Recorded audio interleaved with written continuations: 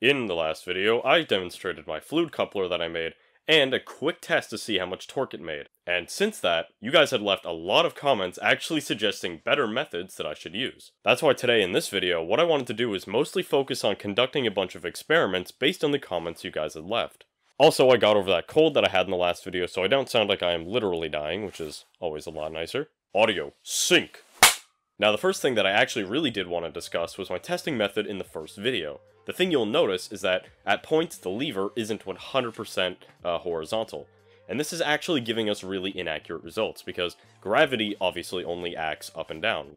Down, actually. So this means that if the lever isn't 90 degrees from the vertical, what's actually happening is that we're not getting the entire force due to gravity, so we're actually getting kind of inaccurate results. So, a commenter actually suggested that instead of using a water bottle, I should actually use a ordinary kitchen scale. Now, with the idea to use a scale as the force sensor to actually measure how much force is being put out by the fluid coupler. Also, I think I'm going to take my jacket off so you don't have to listen to this in the whole video. It's getting really annoying.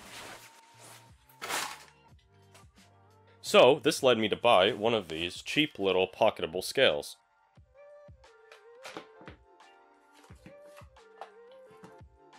Having little scales like these are actually super useful, as you can use them to find data for other projects as well. Now you're probably wondering, why does this exist? I mean, who needs a scale that fits in their pocket?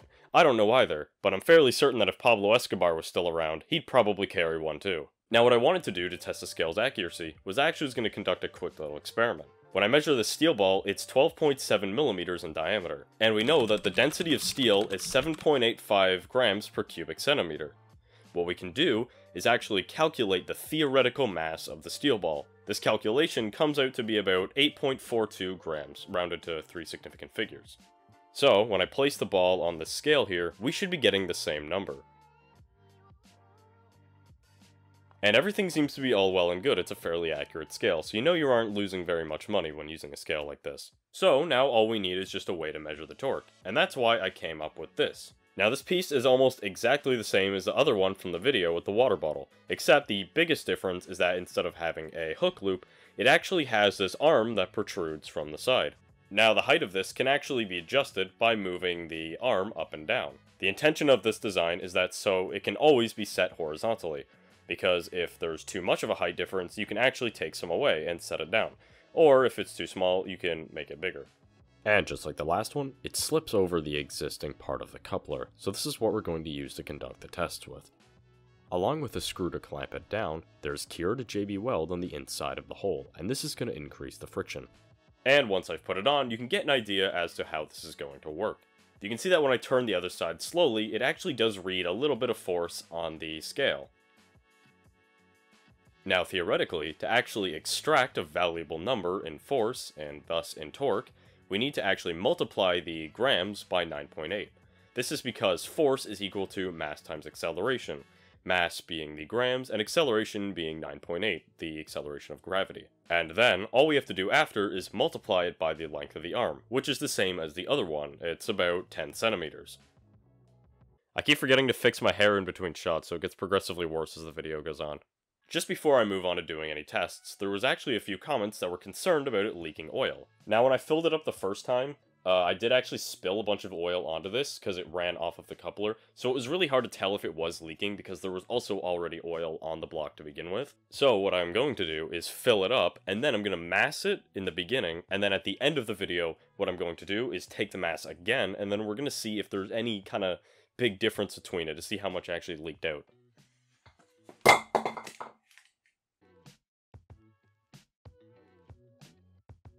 I'm filling the coupler until it's overflowing, that way we know for sure that it's full.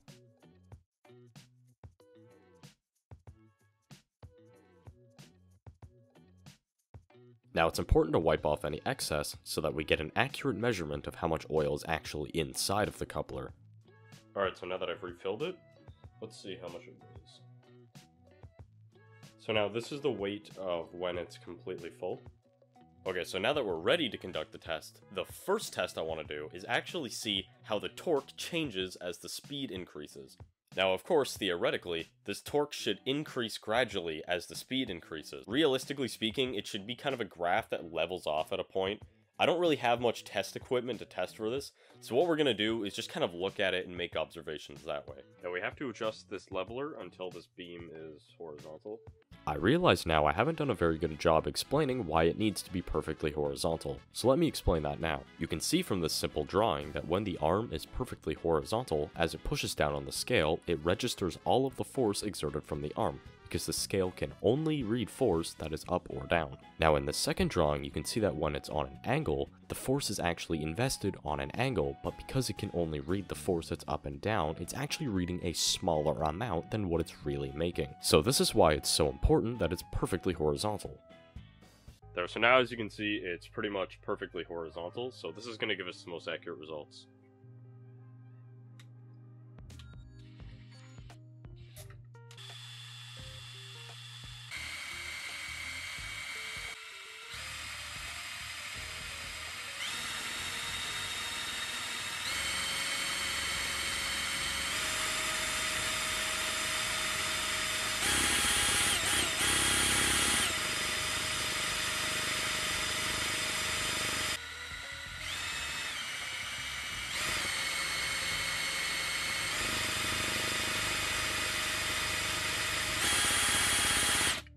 So it seems like it maxes out at its top speed. Now you can see very clearly that the torque output is directly related to the speed, although we don't actually know what the maximum value is because the scale maxes out at only 500 grams.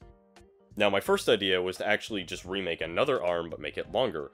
This way the force output on this side would be lower, but I had a better idea. If I place the water bottle from the last test with some water removed on it, you'll see that it weighs about 379 grams. But if I zero it, then I take it off, now you'll notice that it's reading negative 379 grams. Now the interesting part here is that if I push with the same amount of force to bring it to 0, I can actually keep going and bring it up to positive 500 again. This means that the window, or the amount that we can actually measure, is a lot greater than 500 if we start in the negatives and kind of move our way up to positive 500. With the arm just resting on it, it comes out to be negative 360, which is a convenient number. It's really easy to remember.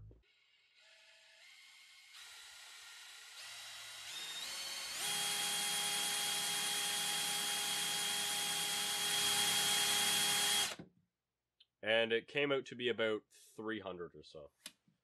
So quickly, if we do 360 minus 300, we get a difference of 660 grams. Now if we multiply that by 9.8, divide by 1000, now that's how many newtons of force are being exerted on the plate. Now if I multiply this number again by 0.1, and that is the amount of torque in Newton meters from the fluid coupler at the drill's max capacity. The first experiment was a huge success. The scale allows us to see the torque progression increase as does the speed increase. And we were also able to find out just how much torque we were getting to the other side. So now I think we should move on to this second experiment. A really big downside to fluid couplers, however, is that they actually tend to generate a lot of heat, especially under load. When there's a big difference between the speed of the input shaft and the output shaft, there's a lot of fluid friction going on inside, and this generates a lot of heat. This is actually a very big reason why a lot of automatic transmissions die. The fluid is going to get really hot, and when it gets really hot, it kind of stops acting like an oil, and this is when the parts actually start to get damaged. So, the purpose of the second experiment is to actually see how much warmer the fluid coupler is going to get if I lock one end up, and then I spin the other end for about a minute straight.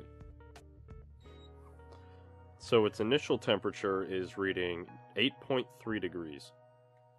It's starting to gel up just a little bit, because it's not making the same sloshing sounds it was earlier.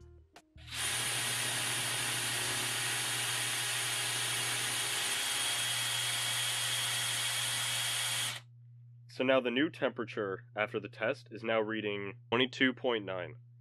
Wow. Now we know that it started at 8.3 and it ended at 22.9. This is a difference of 14.6 degrees, just in that 1 minute test.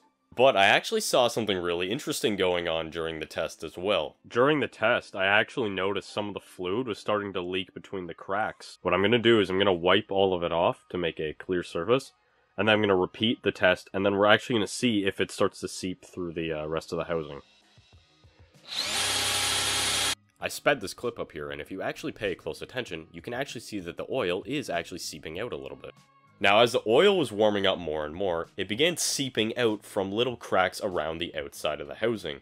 It probably was a printer error that caused this, but it was really interesting to see where the oil was actually coming from. You can actually see from the testing how much oil has spilled out from the coupler onto the bottom. And the rest of it is just seeping out of the housing. It's not even spinning the other end now. It has almost no fluid coupling ability whatsoever. Now, one user left a really interesting comment that I wanted to bring up. They were suggesting that I should be looking at the dynamic torque of the fluid coupler. I assume what they're meaning by dynamic torque is the torque changing over time, as in, as the coupler starts warming up, how is the torque going to get affected? Now, since we already know how much torque it makes when it's at 8.3 degrees, how about we find out how much it's going to make when it's at the current temperature? So right now, the fluid is at 28 degrees. Okay, and let's try.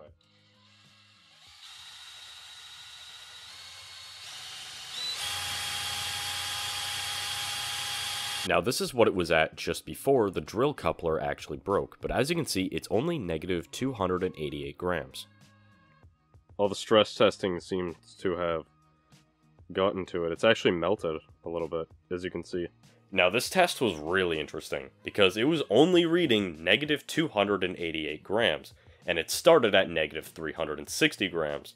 That's only a difference of 72 grams. In fact, when I put the numbers up on screen, you can see that it's only making 11% of the amount of torque it was making at 8.3 degrees. And that's really interesting. Although that is more of a study on the fluid itself and not the design of the fluid coupler. Now, instead, if I use something like this transmission fluid, we might have actually gotten a very different result, because it is only vegetable oil after all. But just before I go and tear it down and have a look, let's throw it on the scale and see how much it weighs now after all of that oil had leaked out of it. After all of the tests? And that is the final mass. When I first took the measurement, it was reading 304.94 grams. Now it's reading 304.19 grams, a difference of 0.75 grams. Now the amount of fluid that actually leaked out is pretty negligible, it wasn't even a whole gram. But the other part too is that fluid actually expands when it gets warmer, so it could be the case that it looked like a lot more leaked out, but if you actually took the mass of it, it's probably not that much, especially at the temperature that it was poured in. Now when I went ahead to drain the fluid, none was coming out. So it looks like I'm just gonna have to get the fluid out another way.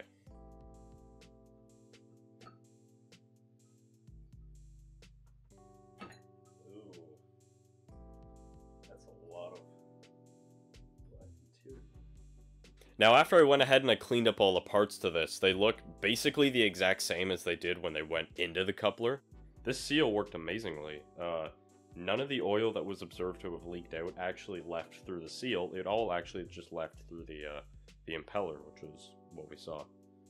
This was a pretty cool experiment. We got to see not only the maximum amount of torque, the torque changing as the speed changes, and we got to see what happens when the fluid coupler starts to warm up under all that load.